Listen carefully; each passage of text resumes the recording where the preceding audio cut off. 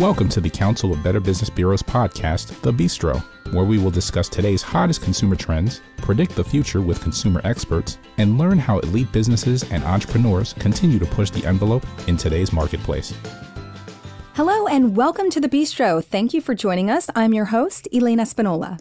On this podcast episode, we're going to delve into a unique concept that takes the idea of using boardroom business strategies into the dating world. Now, we're not talking about going out with your coworkers, rather the idea of how successful business strategies can translate into successful dating strategies. So stay with us. This is going to be a fun discussion. Our guest today is Jen Hecht. She is the chairwoman of the Dating Advisory Board and has learned through extensive experience in the business world how to apply that background to making connections for busy business professionals.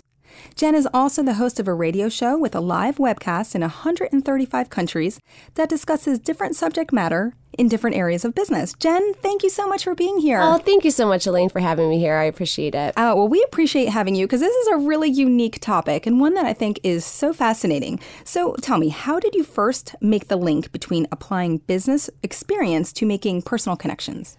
Well, for me, my background is in telecommunications. So I've been vice president of a telecommunications company for now 12 and a half years. Wow, that's a long time. Time flies. Time flies, right, exactly. And so I have different customers in different areas. So I have defense contractors, nonprofits, and I have a lot of nonprofits, but they each work very differently. But so I know how their business operates, right? So when I found myself back in the dating world after many moons, there was so overwhelming. There were so many apps to choose from. I mean, there's a new one coming out every day, basically. And so I thought, how do I sift through the clutter? I'm very successful in business and knowing, what our core values as a customer or for our customers, knowing what value we'll provide to them. And then knowing how that customer runs internally, how does their communication infrastructure work? So I thought to myself, well, it's got to be a way. Business and dating isn't very different, right? You're talking, and it's about building relationships. That's right. Right. And I always say, like, even if you're getting married, I mean, in business, I mean, if you have boards, right, those are very important. So sure. Marriage is one of the biggest business mergers you will ever have. Great way to look at it. Right. That's true. So think about it in business. So, and I hear, like, so if you're really successful in business, but you're not having that good of luck in the dating world, like that's where you're using business strategies that we use in a business boardroom to translate into the dating world. So for instance, I'll give you an example, Farmers Only, right? I'll give a shout out to Farmers Only, right? Sure. They're very hyper-focused. They know their core market. They know if you are a farmer or you want a farming lifestyle, that this is the site for you. It's very niche. Sure. Right? And most businesses have, what's your mission statement? But now you are the personal brand, right? Going out there, you have to know what you want. Right. So, and I kind of took some of those strategies and, So it's almost being intentional around your personal relationship, just as you are extremely intentional with your business relationships. Well, think about that. I mean, if you're spending most of your day in the business world and in the family, and some of my closest friends are from my work, right? Because you're around them for so long. Right. And not many people realize, especially, I mean, I have my background's in sales, and they just think, oh, we'll have to get every client, like, because that's money coming in the door. But do you really want to work with that negative Nancy client? Right. When they're yelling and screaming and saying, why didn't you get this done? And you have to think about that. And now if you're having that in your personal life, it affects both. Sure. So what you're saying is in your dating and personal life, you're saying, well, I don't have to be friends or have a relationship with everyone I come across. Let me be a little bit more specific about what I want and what I need. Right. I mean, I heard this one saying that said, I'm not so worried if they like me. I'm worried if I like them. Yeah. Right. And I wish I had that in my 20s. Right. Well, here, let's talk specifically about how someone who excels in their professional life can use their strengths and skills on the job in the dating scene. Let's get a little bit more specific. Okay. So I would say, when you're looking yourself in the mirror, because I always kind of joke, but it's like before you start swiping right, you better get the reflection in the mirror on point. So it always starts within yourself. Sure. Right? And surrounding yourself with positivity, positive people, and when you're going out there. And so some of the strategies that we use is literally writing down your core non-negotiables.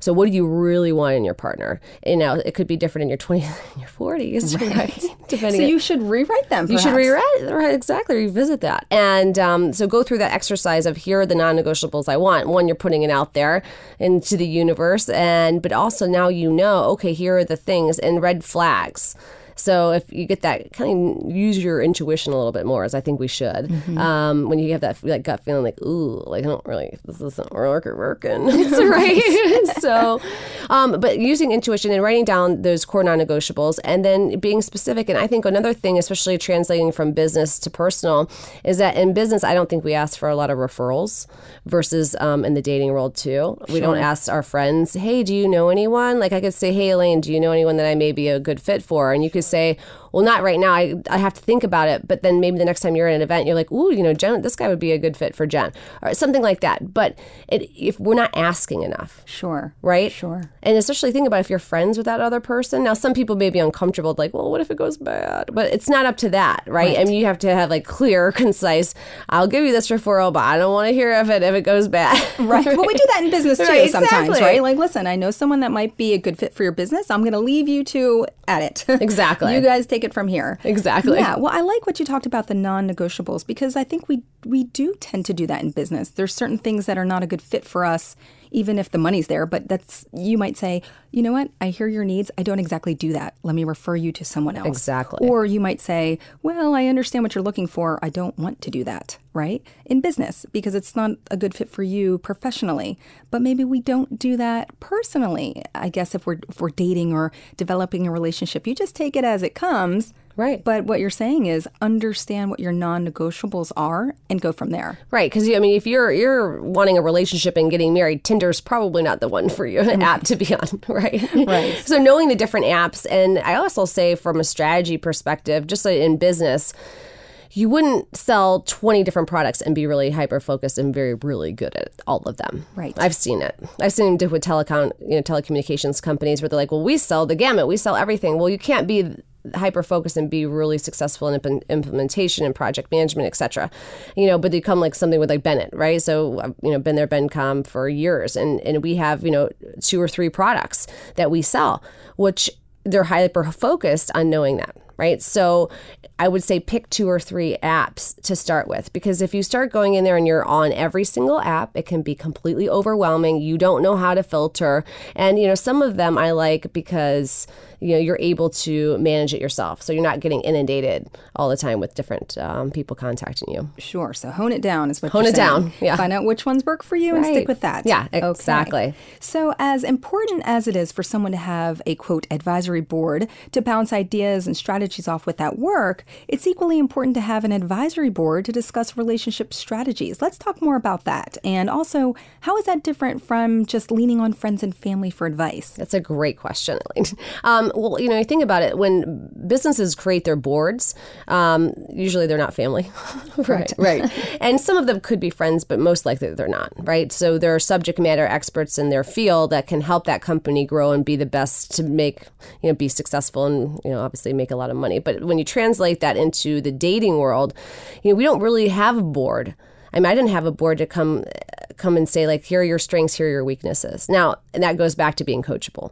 Yes, very important. Very important. When I grew up, I played, number 1 tennis for Coastal Carolina, and I had this background as being an athlete from a very young age. So luckily, I had different coaches. I had 4 or 5 different coaches. I had forehand, backhand, serve, volley. So everybody was subject matter where my weaknesses were to be able to play the best that I could and get that scholarship to play tennis for Coastal Carolina, and then it happened.